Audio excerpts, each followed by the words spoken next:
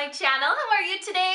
I am so glad to bring you guys this video because this video is in collaboration with Pop Sugar and Walgreens. So basically they were like, Dani, this is what you gotta do.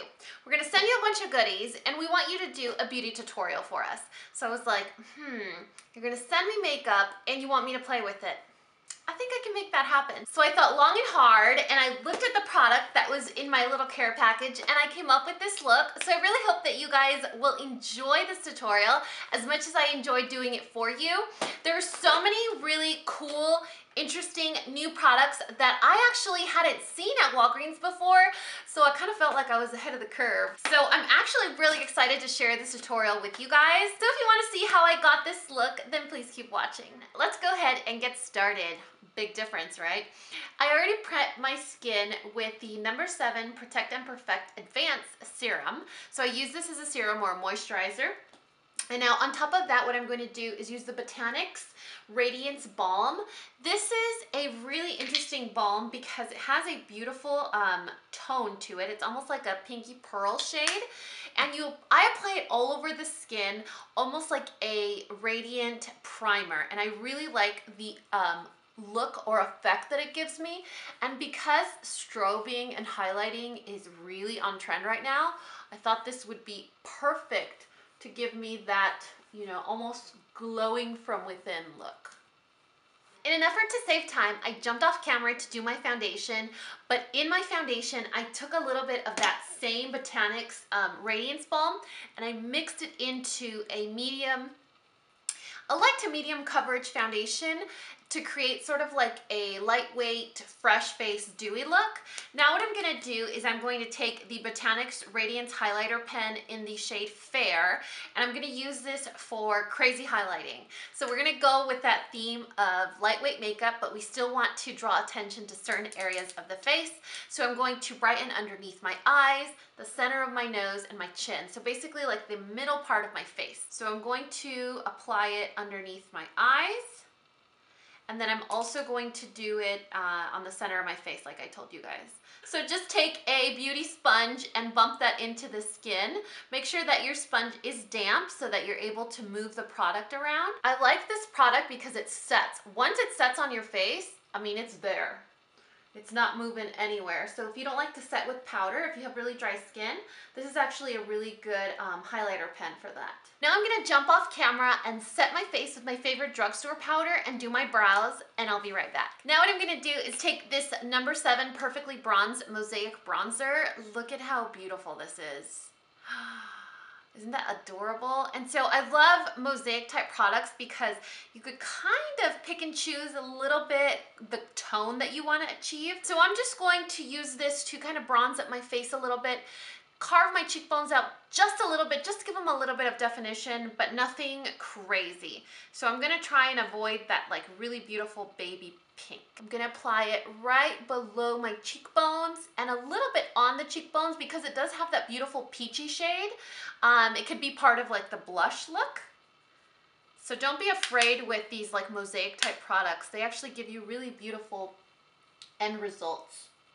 Now I'm gonna take this blush from Circa, and this is one of the newest brands at Walgreens. Oh, I want everything. And I'm just going to put just a little bit of that right above where I bronze to give my cheeks a little bit of a little perk up. In an effort to save time, like always, I already did one eye as an example, and now what I'm gonna do is show you guys how to achieve this look. It is so easy and it's so simple and so classic, but it still has that little bit of flair. What's going on there? What's so special? So what I'm gonna do is take this color saturated eye crayon from Circa. This color is so beautiful. It's in the color Pure Topaz, and I'm going to put it all over the lid and then blend it out really fast with a synthetic blending brush. You have to work quickly, otherwise you're going to get a really harsh line in the crease, and you don't want that. It looks too messy. So what I like to do is I like to concentrate the color right in the middle, and then I slowly work my way to the top, but I never actually get to the crease.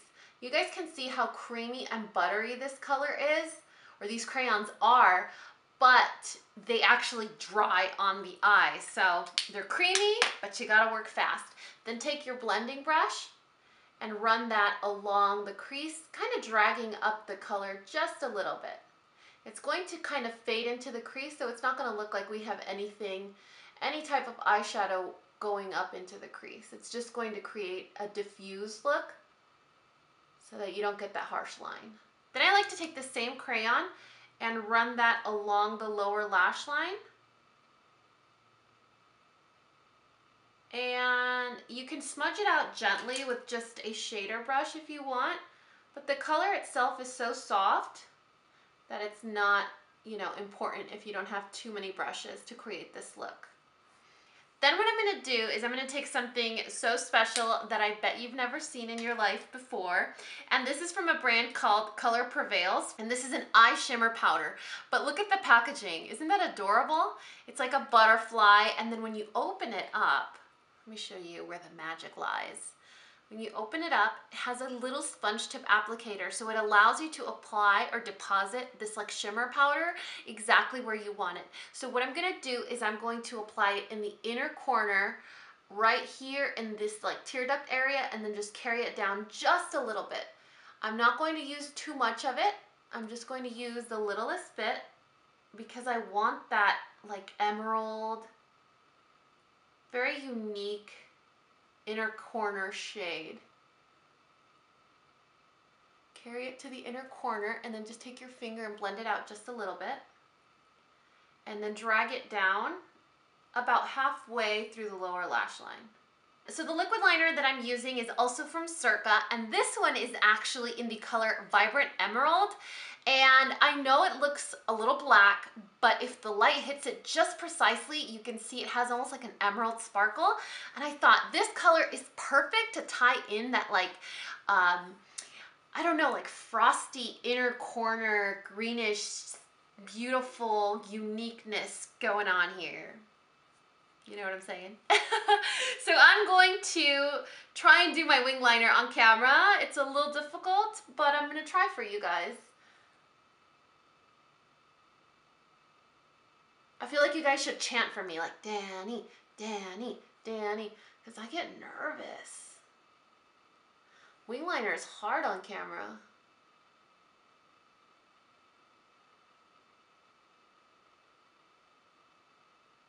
Make sure your wings match, and if they don't match, at least make them look like they're a little bit related.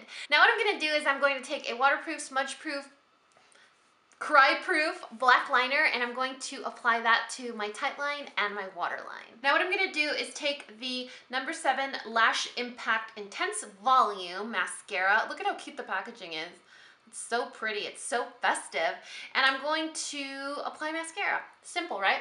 I like this mascara because it is a drier formula, so if you're in a rush, it kind of gives you volume very quickly. You want to make sure your lipstick lasts, and if you don't want to use a long-wearing matte lip color, what you can do is take whatever foundation you are using, concealer, and blot that on your lips, then completely line your lips, and then set it with a gloss.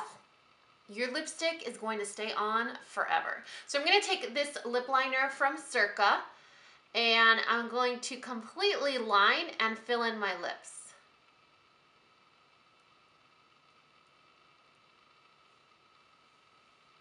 Then I'm going to take this Lustrous Shine lip polish from Circa. Look at the packaging. Isn't that fancy? I love it. And this is in the shade Lovely Lace, No. 1. Oh, look at that. Isn't that beautiful? So that's the completed look. What do you guys think? I really wanted to create a look that would bring out my brown eyes, that would be low maintenance, that wouldn't require 1,000 products, and would still bring out just the natural features of my face. So I went with a lighter coverage foundation. I used green in the eyeliner and the inner corner to bring out the brown in my eyes to make them really pop.